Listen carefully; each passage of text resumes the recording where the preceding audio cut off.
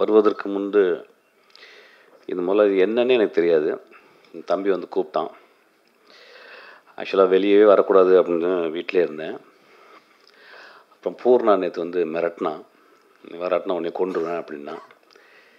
சரி ரைட்டு அப்படின்னு சொல்லிட்டு, so having come here, seeing these two kids and seeing the happiness among this team and இவ்வளோ பெரிய ஒரு கூட்டம் பத்திரிக்கைலாம் பார்த்தோன்னே ரொம்ப சந்தோஷமாக இருக்குது. இந்த மாலை மிகவும் அழகாக இருக்கிறது. ஆதித்யா டு பிகின் வித் நிறைய பேர் தெரியாது. அதுக்கப்புறம் இன்றைக்கி மத்தியானம் வந்து அந்த மேடம் வந்து ரொம்ப ஷார்ட் நோட்டீஸில் வித்தின் 2 ஹவர்ஸில் என்னை வந்து இன்வைட் பண்ணாங்க. இன்வைட் பண்ணி நீங்கள் வரணுன்னாங்க. அது பத்திரிகையாளர்லாம் இருக்காங்களா அப்படின்னா, சார் எல்லாருமே இருக்கிறாங்க சார், நீங்கள் வரணுன்னாங்க. நான் சொன்னேன், எவ்வளோ பெரிய பாம் வச்சிட்டிங்க என் லைஃப்பில். இல்லை மேடம், நான் வந்தால் huge controversies ஹங் over over my head அப்படின்னு நான் சொன்னேன். சரி, அப்போ ஒரு வேளை நான் வந்தால் நான் அதை பற்றி பேசுகிற மாதிரி இருக்கும், இஸ் தட் ஓகே அப்படின்னாங்க. பரவாயில்ல சார் நாங்கள். அதுக்கப்புறம் வெளியே வந்தோடனே டிஸ்கஸ் பண்ணியிருப்பாங்க இப்போ எல்லாத்தையும். ஐயோ என்னம்மா நீ பாம்பை குதிக்கு நடுவில் உட்கார வச்சுட்டு அப்படின்ற மாதிரி எல்லாம் சொல்லியிருப்பாங்க போல. அண்ட் ஷீ செட் நோ, வரவேன், நான் வந்தால் கூட ரொம்ப இதுவாக பேசணும் அப்படின்னாங்களாம். Sorry madam, I think I have to speak few words about what is happening now. Okay, let me continue with this team. என்னுடைய அசிஸ்டண்ட், என்னுடைய தம்பியுமான ஆதித்யா அந்த கதை எழுதியிருக்காங்க. ரொம்ப சந்தோஷமாகவும் ரொம்ப பெருமையாகவும் இருக்குது. ரொம்ப இன்டென்ஸாக ஒரு ஆள் அவன். ஆக்சுவலாக நிறைய படிக்கலை, ஆனால் என்னமோ தெரில, அவனுக்கு வந்து ஒரு டீப்பராக ஒரு சென்சிபிலிட்டி உள்ளே இருக்குது. அவனுக்கு ரொம்ப அன்போட, எல்லோரையும் அன்போடு பழகக்கூடியவன். அவன் வந்து யாரையுமே வந்து சண்டை போட தெரியாது, அவ்வளோ அன்போடு இருப்பான் ஆக்சுவலாக. ஸோ அவன் வந்து எழுதியிருக்கான். I think he mixed with truth and love. அதனால் வந்து he was able to pull off a kind of ஒரு long narrative. And I thank Zee TV and the team who have given him an opportunity to as a writer. ரைட்டர்ன்றது ரொம்ப கஷ்டமானது. இன்றைக்கி தமிழ் சினிமாவில் writers இல்லை, ரொம்ப கம்மி பேர் தான் ரைட்டர்ஸ் இருக்காங்க. So thank you so much for that. I C really very proud to be on the stage, hearing that Aditya பற்றி பேசும்போது. அப்புறம் இங்கே இருக்க நிறைய பேர் எனக்கு தெரியாது, போஸ் வெங்கட் மட்டும்தான் தெரியும். போஸ் வெங்கட் சொன்னார் வந்து, எப்படி சார் வந்தீங்க, இவ்வளோ மன உளைச்சலில் எப்படி சார் வந்தீங்கன்னா. ஒன்றும் உளைச்சல்லாம் கிடையாது, இதை விடலாம் உளைச்சல் பார்த்தாச்சு. ஏன்னா ஒரு குழந்தைய பார்க்கும்போது அம்மாவுக்கு இல்லாத உளைச்சலை விட நம்மளுக்கு உளைச்சல், இதெல்லாம் ஒன்றுமே கிடையாது. ஒரு தட்டுங்க, ஏன் தட்ட மாட்டேங்க, தட்டுங்க. ஒரு உளைச்சலும் கிடையாது. சும்மா வரும்போது என்ன ஒரு ஒரு வெள்ளை பேப்பரும் ஒரு பென்சில் மட்டும்தான் எடுத்துகிட்டு வந்தேன் சினிமாவுக்கு. அதனால் ஒரு உளைச்சலும் கிடையாது. I am actually living like such. எனக்கு தேவையான போது நான் எப்போல்லாம் புத்தகம் வாங்கிக்கிறேன், தேவையான மரத்தோடு நின்று பேசுகிறேன். இந்த மாதிரி குழந்தைங்களை பார்க்கும்போது இன்னும் வாழ்க்கை இனிமையாக இருக்குது. ஸோ அதனால் வந்து ஒரு கஷ்டமும் கிடையாது. Bose Venkat, I am perfectly super, I am living so beautifully. அப்புறம் ஏதோ சொன்னார் ஜாதியை பற்றி, அதெல்லாம் சொல்லாதீங்க. ஜாதி இருக்குது தானே, என்ன சொல்ல முடியும். அதெல்லாம் வந்து நீ உங்களெல்லாம் என்ன திட்டிருப்பாங்க, என்னெல்லாம் போய் பாருங்கள். நான் பேசி இன்றைக்கி பாருங்கள், இன்றைக்கி நான் பேசி முடிச்சு கீழே என்ன எப்படி திட்டுவாங்க பாருங்கள். கலராக வித்தியாசமாக கெட்ட வார்த்தையில் சொல்லுவாங்க. ஆக்சுவலாக அதாவது ஒரு மீடியாவில் வந்தால் பிறகு you have to go through all this, எப்படி சொல்கிறது, இது வந்து ஒரு ப்ரைஸ்ன்னு தான் எடுத்துக்க முடியும், ஒரு பூ மாலைகள் தான் எடுத்துக்க முடியும். ஆக்சுவலாக வந்து திட்டுகள், வசைகள், நீங்கள் வந்து கவனத்தில் இருக்கிறீங்கன்னு அர்த்தம். ஸோ அதனால் அவர் நல்ல நடிகர். அவர் என் படங்கள் இன்னும் நடிக்கலை, வெகு சீக்கிரத்தில் அவர் கூட நான் ஒர்க் பண்ணணும்னு ஆசைப்பட்றேன். அப்புறம் இந்த டீம் பார்க்கும்போது அவங்க each and every individual encouraging other பர்சனில், அது எனக்கு பார்க்கும்போது சினிமாவில் அவ்வளோ இருக்காது, இங்கே பார்க்கும்போது ரொம்ப சந்தோஷமாக இருக்குது. அப்புறம் ஆதித்யா டேரக்டரை பற்றி சொன்னார், நான் மீட் பண்ணதில்லை. அப்புறம் வந்து ஒரு குழந்தை வந்து ரொம்ப அழகாக ஒரு படம் எடுத்திருக்காருன்னு சொன்னால் நம்மளுக்குலாம் தெரியுது, குழந்தை கரெக்டாக சொல்லுன்னு அர்த்தம். I think he has done a beautiful job. I think yes, his visual images are very captivating. So the child able to understand that very spiritually. So அதுதான். ஸோ ஐ திங்க் உங்களுக்கு பெரிய லைஃப், உங்களுக்கு இதில் மட்டும் இல்லை, சினிமாலே உங்களுக்கு பெரிய life இருக்குது. என்னுடைய தம்பியும் சொன்னான் ஆக்சுவலாக, ரொம்ப நல்லா நீங்கள் பண்ணுறீங்கன்னு சொல்லிட்டு. ஒரு கதையை தைரியமாக இன்னொரு டேரக்டர்கிட்ட கொடுத்து அவனே ஒரு படம் டைரக்ட் பண்ணியிருக்கான். அவன் வந்து அந்த படம் டைரக்ட் பண்ணும்போது அவனுக்கு வந்து துப்பறிவாளன் 2ல் அவனுக்கு ஒரு பெரிய character அமைஞ்சிருச்சு. So he had to come all the way to UK to do that film. அந்த படத்தில் எனக்கு அசஸ் பண்ணல, அந்த படம் ஃபுல்லாக ஒரு முக்கியமான கதாபாத்திரமாக நடித்தான் ஆக்சுவலி. ஸோ அதனால் he had to come. So ரொம்ப வருத்தத்தோடு தான் வந்தான். பட் இருந்தாலும் ஈஸட் நான் எப்படி அப்புறம் ஒரு 10 நாளில் வந்து என்கிட்ட வந்து சொன்னால் வந்து இல்லைன்னா ஆக்சுவலி இது தட் சீரீஸ் இஸ் ஷேப்பிங் அப் வெல்னு அவர் ரொம்ப அழகாக பண்ணுறாரு. I am so happy. இங்கேருந்து ஃபுட்டேஜெலாம் அனுப்பியிருக்காரு அவருக்கு. ஸோ அதையும் பார்த்துருந்தேன், ரொம்ப சந்தோஷமாக இருந்துச்சு. ஸோ உங்களை மிகவும் மனதின் ஆழத்திலிருந்து நான் பாராட்டுகிறேன். அப்புறம் நடிகர் எனக்கு அவர் தெரியாது, நான் பார்க்கல, அவரை பற்றி சொல்லியிருக்கேன் சுவாமி. அப்புறம் இந்த டீம் ஜி டீம் எல்லாமே ரொம்ப சந்தோஷமாக இருக்குது. Then coming back to Poorna. Poorna ஒரு ராட்சசி, என்னத்தை சொல்கிறீங்க. ஆக்சுவலாக சில பேரோட வாழ்க்கையில் பழகவே கூடாது, வாழ்க்கை முழுவதும் நீங்கள் அவங்கள வந்து பார்த்துக்கிற மாதிரி ஆகிடும். ஸோ அப்படி தான் பூர்ணாவை நான் பார்க்கிறேன். ஒரு படம் நான் பண்ணி எழுதி முடிச்சுட்டு தம்பிகிட்ட கொடுத்தேன், டேரக்ட் பண்ணுறான்னு. அப்போ இந்த படத்தில் யார் கர்ப்பிணி பெண்ணாக நடிக்கணும், ஸோ யார் பண்ணுவாங்க அப்படின்னு பார்த்தா எல்லாம் போயிட்டு கிட்டலாம் வந்துட்டு சரி போனால் கடைசியில் பூர்ணா தான் வந்துச்சு. வந்து ஒரு 30-40 நாட்கள் வந்து தமிழ் மட்டுமே ப்ராக்டிஸ் பண்ணுச்சு. இந்த காலத்தில் ஒரு ஹீரோயின் பண்ணுவாங்களான்னு தெரில ஆக்சுவலாக. ஸோ 40 நாள் வெறும் ஆடிஷன் ஃபார் தமிழ், அதுவும் என்னுடைய அம்மா பேசுகிற மொழியிலே அந்த வெர்னாகுலரில் எழுதியிருந்தேன். ஸோ அந்த டைலாகை ஒரு நாள் பேசி காட்டும் போது ஐ வாஸ் அஸ்டவுண்டட். ஒரு ரொம்ப ஒரு டெடிக்கேட்டட் ஆர்டிஸ்ட். எங்கே தான் அந்த மாதிரி டெடிக்கேஷன் வருதுன்னு தெரில. ஆனால் அந்த டெடிக்கேட்டட் ஆர்டிஸ்ட்க்கு எல்லாமே சோகம் வந்து எப்படின்னு கேட்டிங்கன்னா வந்து உங்களுக்கு முன்னிலைமே இருக்காது, அவங்க நடுவுலே இருப்பாங்க, மிடில்லே இருப்பாங்க. they don't go back but they stay in the middle. I think that is what Buddha says, be in the middle path ன்னு சொல்கிற மாதிரி. ஸோ பூர்ணா சில டைம் சொல்லி என்கிட்ட வந்து வருத்தப்படும், நான் வந்து இன்னும் பெருசாக இல்லைம்மா, மலையை சீக்கிரம் ஏறிடாத, ஏறிட்டேன்னா இறங்குற மாதிரி ஆகிடும், நீ மிடில்லே ஏறு அப்படின்பேன். ஸோ மிடில்லே சுற்று. ஸோ பூர்ணா பாருங்கள், டிஸ்கஸ் பண்ணிட்டே இருந்தான். ஒரு நாள் வந்துட்டு ஆனால் இந்த கேரக்டர் மட்டும் கிடைக்க மாட்டேங்கிறான். அப்படியா, என்னடா என்ன கேரக்டரா, அது வந்து ஒரு அம்மானா அது அப்படின்னா பூர்ணா போடுறா அப்படின்னு சொன்னேன். உடனே பூர்ணா தான் வந்துச்சு ஆக்சுவலாக. ஸோ அப்பையும் பூர்ணா தான் வந்து அந்த கேஸ்டிங் கரெக்டாக இருக்கணுங்க. அப்புறம் பூர்ணா வந்து கேஸ்டிங். ஸோ எனக்கு தெரிஞ்சு இன்னும் ஒரு 40 வருஷம் பூர்ணா நடிக்கும்னு நினைக்கிறேன் ஆக்சுவலாக. She is cursed to act another 40 years. She is cursed. அது ஒரு வேளை என்ன காரணம் அவங்க சொன்னாங்க, இம்மீடியட்டாக வந்து சுவிட்ச் over, she is able to pull of any emotion, டக்குன்னு சுவிட்ச் ஓவர் ஆக முடியும் அப்படின்னு சொல்கிறது வந்து காரணம் வந்து எப்படின்னா அது ஒரு பெரிய இன்னசென்ஸ், வேறு ஒன்றுமே கிடையாது. ஒரு ஆக்டர் அப்படின்னா ஒரு நல்ல actor you must be a very good சோல்னா சொல்லுவாங்க. ரொம்ப ஸ்பான்டேனியஸாக இருந்தால் மட்டும்தான் அது பெஸ்ட்டாக ஆக்ட் பண்ண முடியும். அது எந்த ஆக்டர் சொல்லணும்னு தெரியல, நான் சும்மா சொல்லிட்டேன் ஆக்சுவலாக. நான் வந்து வெளியே சொன்னேன் ஆக்சுவலாக, நான் மிஃபுனே நினச்சி சொல்லிட்டேன்னு நினைக்கிறேன். So good. அப்புறம் I request this stage and this people to tolerate forgive the minutes I'm going to talk about my personal thing, which is being very controversial over this past 2 days. எனக்கு பொறுத்துக்கணும், எனக்கு ஒரு 10 நிமிஷம் தரணும்னு நான் அந்த மேடையை கேட்டுக்கிறேன்.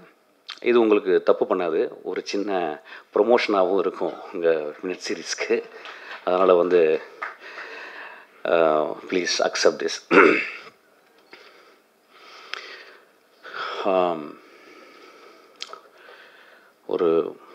ஒரு வருட காலங்களாக ஒரு கதையை யோசித்து எழுதினேன். என் தம்பி சொன்னான், ஒவ்வொரு கதை எழுதி முடிக்கும்போது கிளைமேக்ஸ் வரும்போது டேவிட் மேமட் சொல்கிறாரு, when the third act comes, the writer and the protagonist, they die அப்படின்னு சொல்கிறார். அதே மாதிரி ஒவ்வொரு கதை எழுதும் போதும் சிம்பாலிக்காக கடந்த ஒரு 5 கதைகள் எழுதும் போதும் when I write my climax, naturally it will be 10 days கிளைமேக்ஸாக இருக்கும் நான் எழுதுறது. ஆல்வேஸ் சஃபர், ஹெவி ப்ளீடிங், ஹெமராய்டாக இருக்கும். அது இந்த படத்துக்கும் I went through that. My brother was there, my dear most friend and my Guardian angel was here, they witnessed. அப்படி தான் துப்பறிவாளன் 2 எழுதினேன். யாருக்கு எழுதினேன்? நான் சகோதரன் என்று இந்த ஒட்டுமொத்த தமிழ் சமூகமும் அந்த சகோதரனை மோசமாக பேசும் பொழுதும் மோசமாக பார்க்கும் பொழுது மட்டும் என் தோளில் போட்டுக்கொண்டு அவனை நான் என் சகோதரனாக பாவித்து, நான் என்னுடைய நெஜ சகோதரனை கூட நான் அன்பு செலுத்தவில்லை, அவ்வளவு அன்பு செலுத்தி அவனுக்கு நான் 2வது படம் எழுதினேன். 2018 துப்பறிவாளன் 1 ரிலீஸ் ஆகுது. அந்த படத்தில் கிளைமேக்ஸ் அப்போ பெரிய ஸ்ட்ரைக்கு. அப்போ நான் 3 அசிஸ்டன்ட் டேரக்டரை வச்சு கிட்டத்தட்ட 6-7 நாட்கள் நான் மட்டும் தனியாக ஷூட் பண்ணேன். கடைசி நாளில் வந்து எங்களுக்கு வந்து பணம் இல்லை, பட்ஜெட் இல்லை. 4 நாட்கள் எடுக்க வேண்டிய ஃபைட் சீனை 6 மணி நேரத்தில் நான் எடுத்து கொடுத்து அந்த படம் ரிலீஸ் ஆச்சு. அந்த படம் மிகப்பெரிய வெற்றி பெற்றுச்சு, எல்லாருக்கும் தெரியும். அதற்கு முந்தி 3 படங்கள் விஷாலுக்கு ஃப்ளாப்பு, அதுக்கப்புறம் துப்பறிவாளன் 1 வின் பண்ணிச்சு. அந்த படத்தில் எனக்கு கொடுத்த சம்பளம் 3 கோடி ரூபாய். 1.5 வருடங்களுக்கு அப்புறம் என்கிட்ட வந்து கதைகளில் சொன்னால் நான் கதை சொன்னேன். இல்லைடா, இந்த நிறைய உனக்கு கடன் இருக்குது, ஒரு நல்ல கதை எழுதி தமிழில் மட்டும் இருக்கக்கூடாதா, ஒரு பேன் இண்டியன் ஃபிலிமை எழுதலான்னு சொல்லிட்டு கோஹினூர் டைமண்டை வச்சு ஒரு கதை எழுதுறேன்டா. அது வந்து ஆந்திராவுக்கும் ஐடென்டிஃபை ஆகும், கர்நாடகாவுக்கும் ஐடென்டிஃபை ஆகும், நார்த் இந்தியாவுக்கும் ஐடென்டிஃபை ஆகும். ஏன்னா அதுக்கு பின்னால் ஒரு பெரிய ஹிஸ்ட்ரி இருக்குது. அதில் வச்சு எழுதும்போது ஒரு 15 ஏரியாவுக்கு நீ வந்து இந்த டிஃப்ரெண்ட் ஸ்டேட்ஸில் நீ வந்து அதை வந்து டப்பிங் பண்ணலாம் அப்படின்னு சொன்னேன். அந்த கதையை எழுதி முடிச்சுட்டு அதை பாப்பின்ற ஒரு ப்ரொடியூசர் வந்து கதை கேட்டு ரொம்ப பிடிச்சி நாங்களே ப்ரொடியூஸ் பண்ணுறோம் அப்படின்னு சொல்லிட்டு எனக்கு ஒரு அட்வான்ஸ் கூட கொடுத்தாரு. அதுக்கப்புறம் நான் விஷாலுக்கு கதை சொன்னேன். அந்த கதை கேட்டு என்னை கட்டி பிடிச்சி பாத்ரூமில் போய் அழுதுட்டு வந்தான். திரும்பி கட்டி பிடிச்சி, இந்த கதை எனக்கு போதும், இந்த கதை வச்சு நான் எல்லா கடனையும் அடைச்சிருவேன் அப்படின்னு சொன்னான். 3 நாளில் வந்து அந்த பாப்பின்ற ப்ரொடியூசர் வேணால் நானே ப்ரொடியூஸ் பண்ணுறேன்னு சொன்னான். அன்னைக்கு ஆரம்பிச்சது என்னுடைய தலைவலி. அப்போ நான் சொன்னேன், இந்த படம் 19 - 20 கோடி ரூபாய் செலவாகும், இதை நீ பண்ண முடியாது, நீ கடனாளியாக இருக்கிற, இன்னும் 2 மாதத்தில் வந்து ஆக்ஷன்ற ஒரு படம் ரிலீஸ் ஆக போகுது, ஒருவேளை அந்த படம் சரியாக ஓடவில்லை என்னால் இன்னும் அதிகமான பாரம் உன் மேலே வரும், இந்த படத்தை தொடாத அப்படின்னு சொன்னோடனே அவன் சொன்னான், இல்லை சார் இந்த படத்தை தான் நான் பண்ணுவேன். அப்போ நீ வேறு ப்ரொடியூசர் வச்சுப்ப. இல்லை சார், எனக்கு இந்த படத்தை நான் பண்ணேன்னா எனக்கு ரொம்ப அட்வான்டேஜஸாக இருக்கும், எனக்கு ஹெல்ப் பண்ணுங்கன்றான். அப்போ நான் சொன்னேன், இப்படி சொல்கிறேன், இதை வந்து துப்பறிவாளன் 3 ஆக்கிக்கலாம், துப்பறிவாளன் 2 ஒரு 10 கோடி ரூபாயில் சென்னையில் நடக்கிற மாதிரி ஒரு கதை நான் பண்ணித்தரேன்னு சொன்னேன். அதுக்கப்புறம் சொன்னான், இல்லை இந்த படத்தை தான் நீங்கள் பண்ணணும்னு சொன்னான். இந்த கதையை எழுதி இது வரைக்கும் நான் யூகே போனது கிடையாது. I have visited many foreign countries. நான் யூகேயில் போய் தான் லொக்கேஷன் பார்த்து எழுதணும்னு ஐ வென் ஆல் த வே தேர். அப்போ நான் வந்து ஸ்கிரிப்ட் ரைட்டிங்காக நான் கேட்ட பணம் 7,50,000 ரூபாய். அதில் நான் செலவு பண்ணது 7 லட்சம் ரூபா தான். நேற்று பேப்பரில் பத்திரிக்கையாளர் எல்லாரும் என்னை கூப்பிட்டீங்க, பேச சொன்னீங்க, நான் பார்த்துக்கிட்டே இருந்தேன். திரைக்கதை எழுதுவதற்கு மட்டும் 35 லட்சம் செலவு பண்ண அப்படின்னு போட்டிருக்கான். 35 லட்சம் செலவு பண்ணுன்றதை அவன் ஆதாரபூர்வமாக அவன் ப்ரூவ் பண்ணணும். நான் ஒரு ப்ரொடியூசர் டைரக்டர், நான் டைரக்டர் மட்டும் இல்லை, ஒரு ப்ரொடியூசராக ஒரு கதை எழுதுறதுக்கு 35 லட்சம் ரூபா ஒருத்தன் செலவு பண்ணனா அவன் டைரக்ட் பண்ணுறதுக்கே தகுதி இல்லைன்னு நான் சொல்லுவேன். நான் செலவு பண்ணது என் கையில் இருக்குது. எனக்கு ஒரு கார்டு கொடுத்தான், Forex கார்டு. அந்த கார்டில் தான் அவன் காசு போட்டிருக்கான். இந்த பத்திரிகையால் எல்லாருமே நேற்று போட்டிங்கல்ல, எழுதுனீங்கல்ல, நான் 35 லட்ச ரூபா செலவு பண்ணணும் ஈஸியாக போட்டிங்கல்ல. ஒரு வார்த்தை அப்படி போட்டால் ஒரு சமூகம் நம்பிடுது. அந்த 35 லட்ச ரூபா நான் செலவு பண்ணணும்னு ப்ரூவ் பண்ணணும், நீங்கள் அதை கேட்கணும். அதுக்கப்புறம் 13 கோடி ரூபாய் இது வரைக்கும் செலவு பண்ணியிருக்கேன்றான். 32 நாள் ஷூட் பண்ணியிருக்கேன். I have completed 32 days. அவன் என்ன சொல்லியிருக்கான், 15 லட்சம் ஒரு நாளைக்கு செலவு பண்ணுறான். 32 × 15 நீங்கள் பெருக்கினீங்கன்னா 4 கோடியே 50 லட்சம். இன்னும் ஒரு 1.5 ரூபாய் என்னுடைய இது போட்டிங்கன்னா 6 கோடி. இன்னும் 2 ரூபா போட்டுங்க, இன்னும் 4 ரூபா போட்டுங்க. அப்படி பார்த்தா கூட 10 கோடி ரூபாய்க்குள்ள தான் இது வரைக்கும் வந்திருக்கு. 13 கோடி அதையும் ப்ரூவ் பண்ணணும். இந்தியாவிலேருந்து வேறு நாட்டில் போயிட்டு நீங்கள் படம் பண்ணணுன்னா உங்கள் கம்பெனிலேருந்து அதை பண்ண முடியாது. You have to start a new company தேர். அப்படி தொடங்கப்பட்டது தான் புட்லூர் அம்மன் என்ற கம்பெனி. எங்கே? இங்கிலாண்டில். அந்த புட்லூர் அம்மன் கம்பெனிக்கு இந்த பத்திரிகையாளர் நீங்கள் ஃபோன் பண்ணி கேட்கணும். ஏன்னா இங்கேருந்து அவங்க ஒயிட்டில் மட்டும்தான் ஹேண்டில் பண்ண முடியும் அந்த பணத்தை. ஸோ புட்லூர் அம்மனுக்கு விஷால் ஃபேக்ட்ரியிலேருந்து எவ்வளவு காசு போச்சு அப்படின்னு நீங்கள் தெரிஞ்சுட்டு நீங்கள் அதை திரும்பி நீங்கள் மக்களுக்கு சொல்லணும். ஒவ்வொரு இடத்திலும் நான் அவமதிக்கப்பட்டேன். ஒவ்வொரு இடத்திலும் என் தாயை வேசி என்று திட்டினார். என் தாயை நான் மகன் என்று நினைத்த, தம்பி என்று நினைத்தவன் என் தாயை வேசி என்று திட்டிருக்கிறான். என்ன அப்படி சொன்னா உடனே நீங்க நம்புங்க? நம்பாதீங்க. என்கிட்ட ரெக்கார்டு இருக்கு அவன் பேசினது. இவனுக்கு நான் என்ன துரோகம் செய்தேன்? நான் செய்த ஒரே துரோகம் இவனிடம் அறத்தோடு நான் இருந்தது தான் இந்த 3 வருஷம். அவன் தப்பு பண்ணும்போதெல்லாம் தப்பு பண்ணாதான்னு சொன்னது தான். அவனுக்கு நல்ல கதை எழுதி கொடுத்தது தான். நண்பர்களே, இவன் சொல்கிறான் எந்த ப்ரொடியூசரும் எனக்கு படம் கொடுக்கக்கூடாதுன்னு சொல்கிறான். இவன் ஒரு ப்ரொடியூசர் மகனாக பிறந்தவன். இவன் நான் ஒரு ஏழை டெய்லர் வீட்டில் நான் பிறந்தேன். எங்கள் அப்பா ஒரு டெய்லர். மீண்டும் நடந்து போய் ஒரு வெள்ளை பேப்பர் எடுத்துக்கிட்டு ஒரு பென்சில் எடுத்துக்கிட்டு இதே ஜி இருக்காங்கல்ல அவங்களுக்கு ஒரு கதைன்னா எனக்கு கொடுக்க முடியும். இல்லையா ஏதோ ஒரு இன்ஸ்டியூட்டில் போயிட்டு நான் பாடம் நடத்துகிறேன்னா என்னால் பாடம் நடத்த முடியும். இல்லையா ஒரு ஹோட்டலில் வேலை செய்ய முடியும். இல்லையா ரோட்டில் நின்று பாடி கதை சொல்லி என்னால் ஒரு 10 ரூபா சம்பாதிக்க முடியும். நண்பர்களே, அப்படிலாம் நான் யார்ட்டையும் பிச்சை எடுக்க மாட்டேன். என் படங்கள் சொல்லும் நான் யாருன்னு. என் படங்கள் சொல்லும் நான் யாருன்னு. ஒரு பேய் தேவதையாக்கண வேணாம். பிசாசுல ஒரு பேய தேவதையாக்கண வேணாம். சரிங்களா? ஓனாய் மாட்டுக்குட்டியில ஒரு குடும்பத்தை காப்பாற்றுவதற்காக மீண்டும் நான் ரிசரெக்ட் செய்யப்பட்டவன். ஒரு கிறிஸ்துவ பற்றி தான் எழுதினேன். சைக்கோல 14 கொலை பண்ணவனையும் நம்ம மன்னிக்கலாம்னு சொன்ன வேணாம்.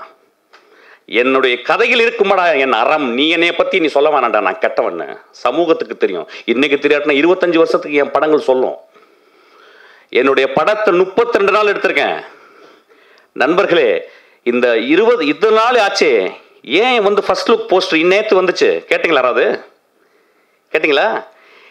10 நாட்கள் என் ஆஃபீஸில் நின்று அந்த ஸ்கிரிப்டை திருப்பி கொடு என்ஓசி கொடுன்னு சொல்லிட்டு அவங்க வந்து என் உயிரை எடுத்த என் தம்பி சொன்னா, அறத்தோடு வாழ்கிற என் தம்பி சொன்னா எடுத்து கொடுத்துருக்கேன் நான் சொன்னான்.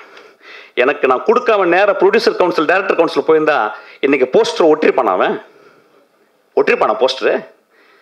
8 மாதம் 1 வருஷம் யோசிச்சு 8 மாதம் எழுதி 1 மாதம் அப்படியே பின்னால் ரத்தம் வரும்போது எழுதுன அந்த கதையை 32 நாள் ஷூட் பண்ணி நான் அவனுக்கு என்ஓசி கொடுக்குறேங்க.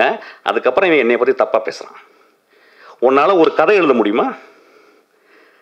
சக்கரா அவனுடைய படம் எடுத்துக்கிட்டே இருக்கும்போது அந்த டைரக்டர் 10 நாள் ஷூட் பண்ண டைரக்டர் என்கிட்ட கதை சொல்ல சொன்னான். நான் சொன்னேன், டே சின்ன குழந்தைடா, அவனை கதை சொல்லாதடா, அவன் சுயமரியாதையை தடுத்துண்டா அவனை.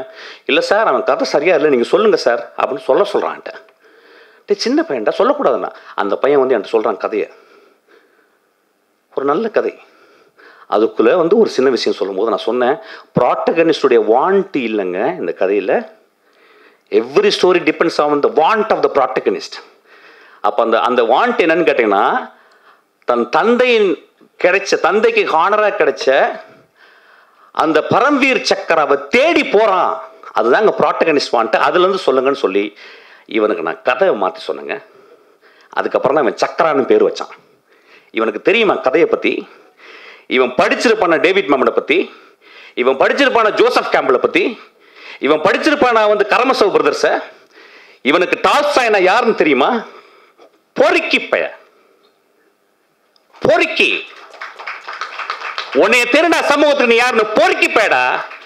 9 மணிக்கு நீ தேர்தலில் போய் நாமினேஷன் பண்ண பொறுக்கிடா. நீ என்ன பண்ணிட்ட? நீ எம்ஜிஆரா? நீ கலைஞரா? நீ ஒரு பொறுக்கிடா. சமூகம் பார்த்து கொண்டு இருக்கிறது உன்னைய. நீ ப்ரொடியூசர் கவுன்சில் என்ன பண்ண தெரியாத? எனக்கு படுத்திருந்தாங்க, எழுப்புறான் என்னைய. அண்ணா நாளைக்கு கால நாமினேஷன் அப்படின்னா என்னடா? நாமினேஷன் என்னன்னே தெரியாதுங்க எனக்கு. எனக்கு வந்து you ask me any phobia, how many number of phobia, I can say how many number of phobia சொல்லுவேன் இங்கிலீஷில். You ask about any vocabulary, I can talk about the etymology of that word. You talk about any literature, நான் சொல்லுவேன். Kafka படிச்சிருக்கியா சொல்லுவேன். Tolstoy படிச்சிருக்கியா சொல்லுவேன். Isaac பாஷவிச் singer படிச்சிருக்கியா சொல்லுவேன்.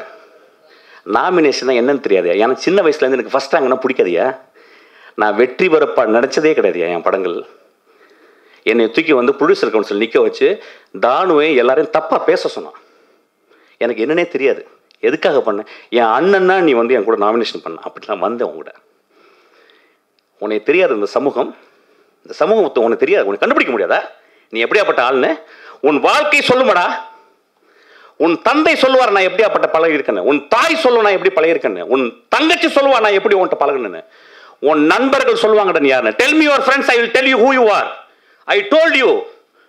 இதே ரமணாவும் இதே இந்த அந்த நந்தாவும் உன்னை ரோட்ல கொண்டு இறக்கி விடுவாங்க நான் சொன்னேங்க. அதுதான் சத்திய வாக்காச்சு. இந்த படம் நின்றது காரணமே தான். எக்ஸ்கியூஸ் மீ, சாரி ஜென்டில்மேன், இது பெரிய ஆட் ஆகும் உங்களுக்கு. Take it, it's a credit, take it, earn it, reap the yield. என்ன சினிமா இல்லைன்னா என்னங்க? என்ன பயமுறுத்துறாம எந்த ப்ரொடியூசர் கொடுக்க? என்னுடைய ப்ரொடியூசர் ஜபக்க போய் கேட்டு பாரியா, என்னுடைய ப்ரொடியூசர் வந்து அகோரத்தை போய் கேட்டு பாரியா, என்னுடைய ப்ரொடியூசர் இன்னைக்கு போய் வந்து என்னுடைய தம்பி உதயநிதியை கேட்டு பாருங்க. நான் எப்படி நான் ஒர்க் பண்ணியிருக்கேன்னு சொல்லி கேட்டு பாருங்க. என்ன தர்மத்தோட ஒர்க் பண்ணி கேட்டு பாருங்க. என்னை வந்து உனக்கு வந்து என்னை பிடிக்கல, உன் படத்தை விட்டு வெளியே போய் எப்படா படத்தை விட்டு வெளியே போக முடியாமல் இருக்க முடியும்? என் தாயை வேசின்னு சொல்லும்போது நான் எப்படா போகாமல் இருக்க முடியும்? என் தம்பியை அடித்தார்கள் ஐயா, என் தம்பி அடிக்கிறாங்க. என்ன கேட்டேன்? 1.5 வருஷத்துக்கு முந்தி அதே சம்பளத்தை கேட்குறியடா. அப்படியா? எனக்கு வந்து துப்பறிவாளன் ஓடலைங்க. அப்படியா அந்த துப்பறிவாளன் பார்ட் 2 எடுக்கிற? இல்லை கதை பிடிச்சிருக்கு. ஓ அப்படி லாஜிக்கா? சரிடா தம்பி, அப்போ ஒன்று பண்ணலாம், இப்போ சைன் பண்ண வேணாம், நம்ம வந்து சைக்கோ வந்து ஓடின பிறகு எனக்கு 5 கோடி ரூபா தாடா. சைக்கோ ஓடின பிறகு போய் கேட்குறான். அவன் சொல்கிறான், சைக்கோ ஓடலைங்க, நீங்கள் தாங்க ஓடுச்சுன்னு சொல்கிறீங்க. எந்திரிச்சு நடந்து வந்தேங்க, வெளியே நடந்து வந்தேன். வெளியே நடந்து வந்தவொடனே கூப்பிட்றான் மேலே. நான் வரமாட்டேன்னு சொல்லிட்டேன். உன்கிட்ட இனிமேல் பேச முடியாதுடா தம்பி. அப்படி வெளியே வர்றேன். அவன் சொல்கிறான், அவன் கெட்ட வார்த்தையில் என் அம்மாவை பூசணமாக பேசிக்கிறான். என் தம்பி எதிர்த்து கேட்டக்கு அவனை அடிச்சிட்டாங்க. இதை நான் சொன்னேன் பத்திரிக்கையில். ஏன் நேராக ப்ரொடியூசர் கவுன்சில் டேரக்டர் கவுன்சில் நான் போனேன்னா ஏன் போகல தெரியுமா? ஒரு 3 வருஷம் அவனை தம்பின்னு கூப்பிட்டுருக்கேங்க. என் தம்பி கத்தனா அவனை. ஏன் எங்கள் அம்மா வந்து என் அம்மா தேவடியாளான்னு கேட்டான். எங்கள் அம்மாவோட நீ படுத்திருந்தியா, உங்கள் அப்பா படுத்திருந்தான்னு என் தம்பி கேட்டான். அதுக்கு அவனை அடித்தாங்க. நான் போய் என்ன தெரியுமா பண்ணேன்? என் தம்பி அடித்தேன். 3 வருஷமாக அவனை அண்ணன் கூப்பிட்டேடா, விட்டுறா அப்படின்னு வெளியே கூப்பிட்டேன். என்னை பற்றி அவன் தப்பாக பேசுகிறான் நண்பர்களே. இன்றைக்கி விடமாட்டேன். தமிழ்நாட்டில் நான் ஒருத்தன் தான் அவனை பத்திரமா பார்த்துக்கிட்டேன். இன்றைக்கி தமிழ்நாட்டை நான் ஒருத்தன் தான், தமிழ்நாட்டை நான் பத்திரமா பார்த்துக்கணும் அவன்கிட்ட இருந்து. இவன் யார்? இவன் யார்? அவன் இங்கெல்லாம் ஆளுங்களே கிடையாதா? இவர் தான் வந்து தமிழ்நாட்டை காப்பாற்ற வந்தாரா? இங்கே ஆளுங்களே கிடையாதா? இங்கே நிறைய பேர் இருக்காங்களே இங்கே. இது ஒரு தமிழனுடைய கோபம் ஐயா. இது ஒரு தமிழனுடைய கோபம். இப்போ ஏன் நம்ம பொறுத்துக்கிட்டு இருந்தேன்னா, என் தாத்தை எழுதியிருக்கான், இன்னா செய்தாரை ஒருத்தர் அவரான நன்னயம் செய்தவள்னு என் திருவள்ளுவர் தாத்தன் எழுதினாயா. அந்த தமிழ்னால நான் அமைதியாக இருந்தேன்டா. ஆனால் நேற்று நீ எப்படிமா சொன்ன? நான் பயப்படலை. நீ நினச்சி நண்பர்களே, நீங்கள் ப்ரொடியூசர் வர வேணாங்க. என் படங்களை போய் திரும்பி பாருங்கய்யா. என் படத்தில் உள்ள அறத்தை பாருங்கய்யா. நீங்கள் எனக்கு படம் கொடுப்பீங்க. படம் கொடுக்காட்டினாலும் என்னையா என்ன பதினால? இப்போ திடீர்னு ஆக்ஷன் எனக்கு கண்ணு போச்சுன்னா நான் டேரக்ட் பண்ண போனால் நான் ஆக்ஷன் சொல்ல முடியுமா என்ன? அப்பையும் கதை சொல்லுவேன்யா. டேய் தம்பி விஷாலு, இந்த பூஜா வேலைலாம் இங்கே காட்டாத. உனக்கு இருக்க ஆப்பு இதுதான் ஸ்டார்டிங்கு. இன்னையோட நீ தூங்கவே மாட்டேன். உன் சைடில் தர்மம் வந்துச்சுன்னா வாடா குருச்சேத்திர போருக்கு வா, போராடலாம். Thank you so much.